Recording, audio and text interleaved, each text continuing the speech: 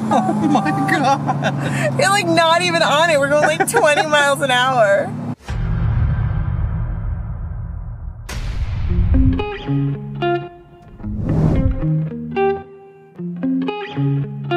What's going on, guys, and welcome back to the channel. Today we're going to play with the new Mercedes AMG. We are going to install blow-off valves, also known as VTAs. And I'm not going to pretend like I know exactly what that means scientifically, but I know this guy does. I'll pretend the best I can. So, the car is a V8 twin turbo. So when you accelerate, the turbos build up pressure, they build up pounds of boost.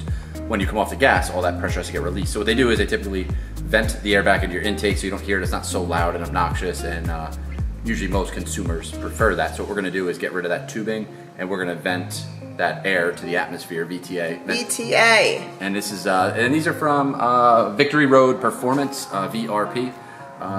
They're on Instagram too, aren't they? Yes, they are. Yes, they are. So you can go follow them if you want to see what they do. So we are going to get started on, actually, are we gonna start this up first? Yeah, we'll start it up, we'll rev it a little bit, and that way you could hear what it sounds like stock, and then hopefully we should be able to hear some kind of difference. Hopefully. After they're installed. So, I hope so. Sun's gonna start to go down, but it's hot out now, so I'm gonna try and go as fast as we can. So first thing we do is open up the hood. And, oh no, first we have to rev it, right? Yeah, let's rev. And the keys. Right here.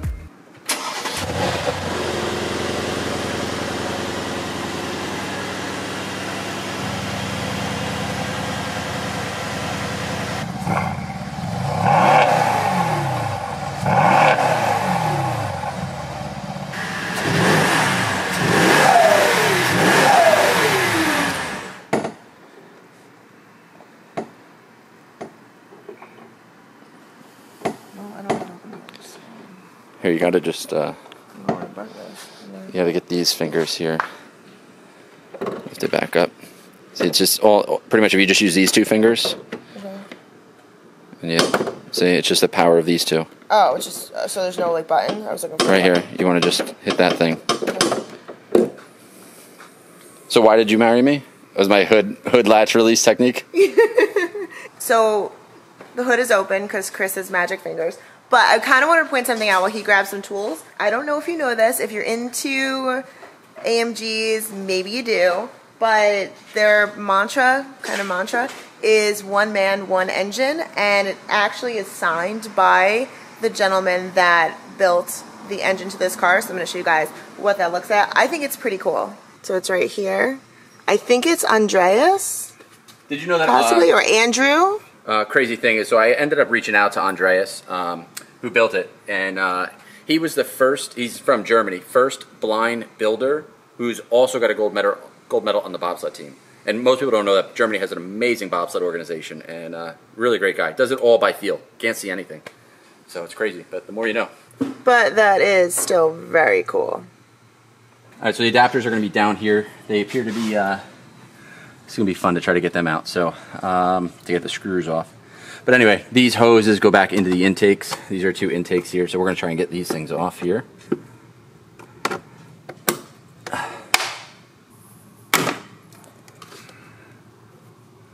Is it still righty-tighty in Germany? Especially considering a blind man built our engine, Christopher. Yeah. We should also post that the temperature out here right now is like 100 degrees. Oh, there we go. The Leinenhosen just got stuck. Is that German? Aye. Things are always easier on the DIYs on YouTube. Why did it not come off? They say, oh, it'd be real fast, real fast. I don't even know what nationality you're speaking right now. Yeah, these are the rubber tubes we just got off. It took a lot of muscle, and we had to work together, but we got them off, both of them. Okay.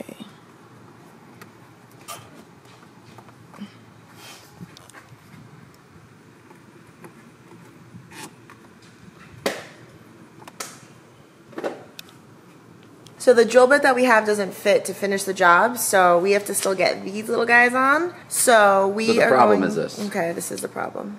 There's a very small area to get that Torx bit off.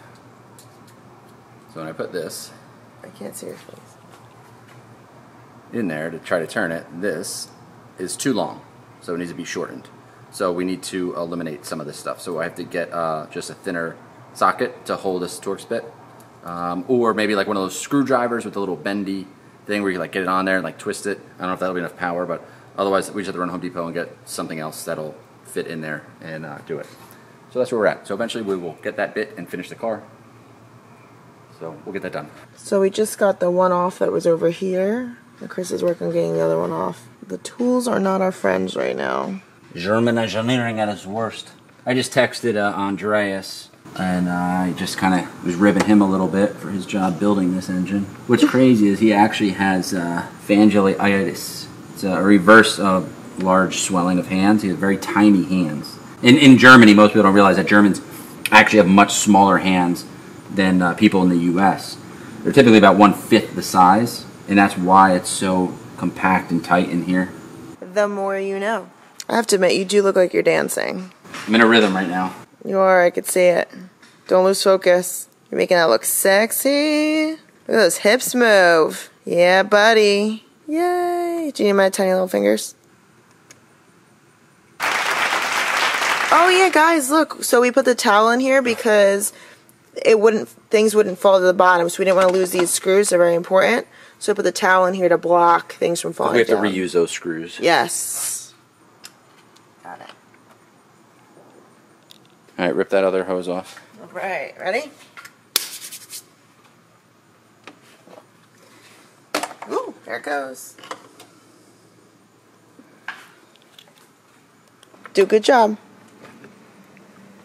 I need screws. It should be noted that I also chipped a nail. Kind of stinks. Okay, so we got one already on. When I say we, I mean Chris. Baby, you're doing a good job. I will tell you one thing. Holding this camera, it is a big job. This camera is actually really heavy. I mean, who do you think's working harder, me or Chris? Okay, so this is what we got. We took 2 pipes out. There was one that went from here to here, and another one that went from here to here. Zip tie real quick. Okay.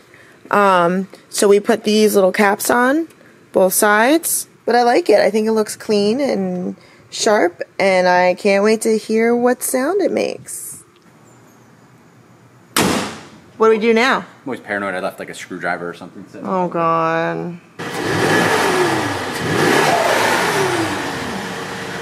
It's good night. Damn.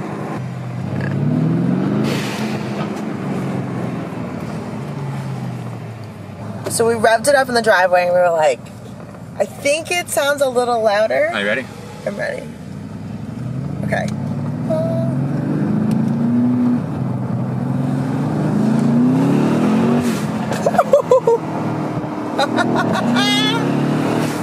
Yes. I love that.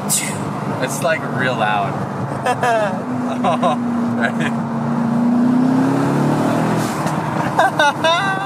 I love it. This is a good idea. Comment below. Let us know if you think it's a good idea. I love that sound. I don't really care if you think it's a good idea, but I love it.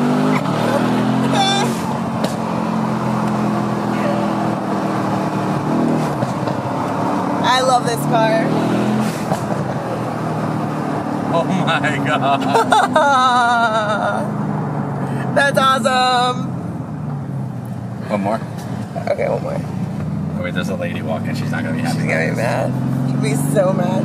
She'll be so mad. Act normal. We're totally acting. We're totally acting normal. Don't be suspicious. Don't be suspicious. Don't be suspicious. Don't be. Oh my God! It does it like every time. Oh boy. Watch. Just a couple of children acting like children. Don't be suspicious. Don't be suspicious.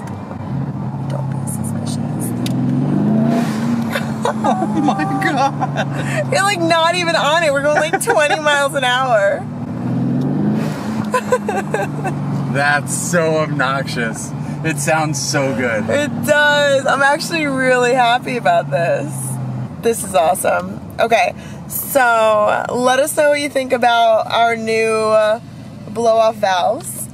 And comment below and let us know what you think of the sound. And if you're not doing so already, subscribe to the channel. And we will see you guys on the next one. Why are you screaming? I don't know, because I feel like screaming. Bye. Say bye. Bye.